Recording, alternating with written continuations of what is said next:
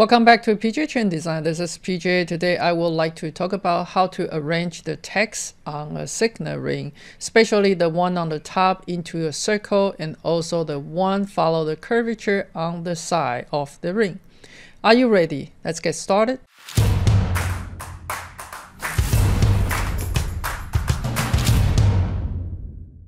Today's tutorial, I would like to explain how to arrange the text on a flat surface and also the text on this curved surface. And it happened to be used a lot into the signet ring, so I'm just gonna use a signet ring as an example.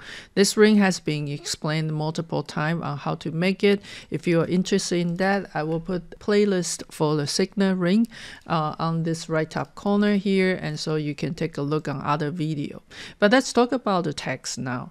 If you are going to flow anything, the text into this circle and it is happened to the flat surface, it's quite easy. So let me kind of hiding all those texts first to start with. First of all, we need to define where you are going to have the text. I simply just going to draw a circle, snapping into any of the center, and I wanted to draw something look like this. So this will be the area that I'm going to flow the text. I also going to bring this curve to top of the surface, and you can get it really close, and it doesn't matter if it is completely aligned to the top. All right, we need to know how long is this piece right here. So I'm going to use the length command. And it tells me like this is 25.305 millimeter. I'm just gonna make a copy there. Then I'm going to draw a straight line right here, and it's exactly the same length. And hit the left click, and then I'll get something like this. This is to represent this circle if it has been straightened flat, and that will be the same length there. So I'm going to type some text right here. In the text box, text object, whenever you have something coming up, you can type the text. I would like to use something really bold. It's easier for the casting, so I'm going to type it text arrangement here. Okay. And also I would like to actually use the capital. So text arrangement here. All right, and then you can decide how tall you want it. I simply wanted to have about 2 millimeter. The thickness doesn't have to be too thick either, so 1 millimeter. Let's take a look how it looks. All right, apparently this is too big there, so I simply just going to make them smaller, get it close to here. All right, we might need to do some adjustment by make them a little bit narrower in order to fitting all of them in there. So first of all, let's go ahead to scale it by 1D scale, and I'm going to snapping anywhere at the end point, holding the shift and bring it down to somewhere inside of that line there. Okay, the second thing is we need to arrange this to here. Now, this is being grouping together. This is really important. You have to ungroup it. So let's go ahead to ungroup it first. Now we can flow back to here. The command we are going to use is called flow. And we are going to pick up all the object, which is all the text, and the base curve, we're gonna pick up one of the point here, and we're just gonna click it everywhere there. Notice that the text is being stretched on the top. As you can see, the T on the top is bigger, and it's kind of tapered down to the bottom. If that works for you, that will be fine. If it doesn't work for you, let's do one more time. We're going to use the flow command one more time, and we're gonna pick up the object and hit enter. Now you have some option right here. If you want the rigid equal no, then it will stretch whatever close to the outside circle, it will be a little bit bigger.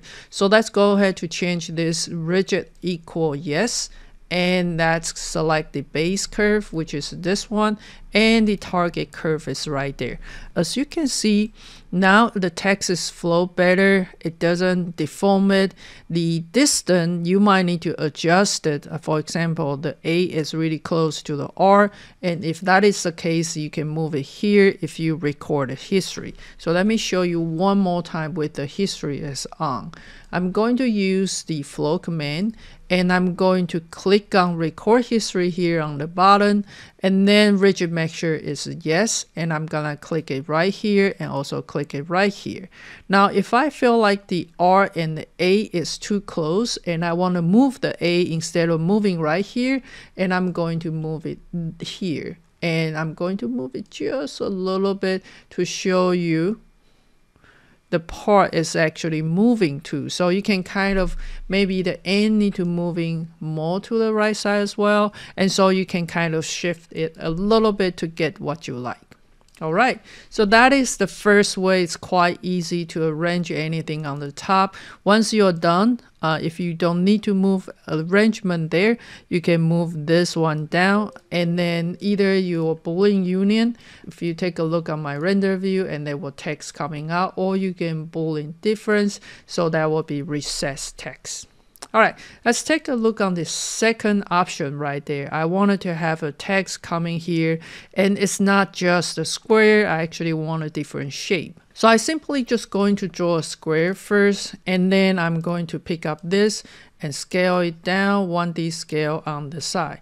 Now, if I'm moving this align to the center, to the vertical center, I'll get something like this. Now I wanted to adjust them and make sure they are the size that I like, the length and everything. It looked nice. All right, so now if you take a look on this, and this is quite important right there, if you take a look on this, and this is a seam right here. All right, so what that means is I'm going to make the copy, Control C and Control V, so I have two of them, and then I'm going to hiding one of them there. Now I'm gonna pick up this one to show you the way you shouldn't do. Let's go ahead to trim the whole things right here. And notice that I have those part left, and we only need one of them there, so I'm gonna delete this one. Notice that there's a seam right here, and this seam is gonna cause the problem. I have a similar video that I made a long time ago talking about this part, and the questions a lot is, why am I do the create UV curve it only coming into one side? Let me show you what that means. We're going to create the UV curve, and then we pick up this one. You are only allowed to click on one side, and when you do that, it only give you that little part there. That's because there's a seam right there, and there's a seam, it's coming out how we make that signet ring. So having a UV curve created and flow it back, it doesn't work for us. So the way to fix that, I'm going to duplicate it, the edge of this entire piece, and then once we have it, I'm going to delete them. Now if you join this and this into one curve, it's still, there's a seam right here. How do I know it? If you are able to explode them into the two or more part, that means there will be always a seam there. So what we're gonna do is we're gonna pick up this and this. We want to join them, they become one. And to make it permanent into one single curve, we're going to do the rebuild. We're gonna pick up this one, and that's hit enter. Now you want to make sure that the degrees equal 3. And this is pretty big deviation there, so we want to bump up some number to get them a little bit more close to the surface, and let's click OK. So now if you click on this one, you no longer can explode it. If you hit explode it, it say cannot explode it, single curve segments. All right, so that's perfect. We are going to creating this surface. Let's go ahead to use the surface for sweep 2. And we're gonna have rail 1, rail 2, you go from here, end it up there, and we're creating this surface. This surface is a single surface. So if I create UV curve and click on here, hit enter, it will give me just a box right here. All right, so how can we do the box and how we are going to make the text follow it? I'm going to use my last name as a text. So I'm gonna click on the text and just type it Chen here, and with this I do wanted to make them dark and heavy, and then I'm going to make them about maybe height for 8 and thickness for 1. That will be fine. And let's take a look on here. Well, this is pretty big there.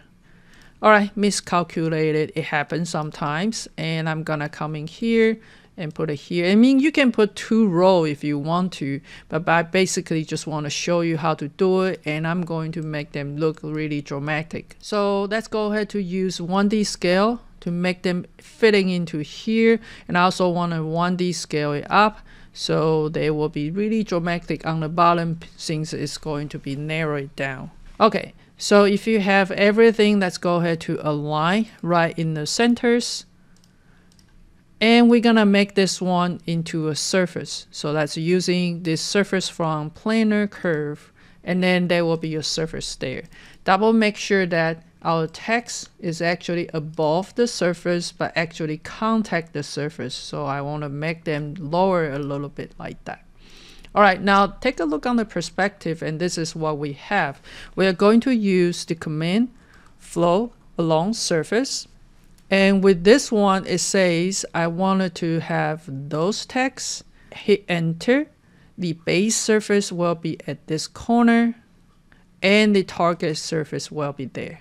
Now you can see it flow to the surface really nicely. If you have the record history, you can adjust them if that worked better for you. So let's turn on the Signet ring and double make sure this is fitting into it. If it does fitting into it, you no longer need the surface and you can just go ahead to delete it. All right. So let's take a look also on the render view, and then that will fitting into the surface really nicely. I hope you enjoyed this video. I share a lot more tips and tricks on my member program. A small amount of the monthly payment is going to help me make more video to public for free and help more people to learn the Rhino 3D software. Hope to see you in the membership program.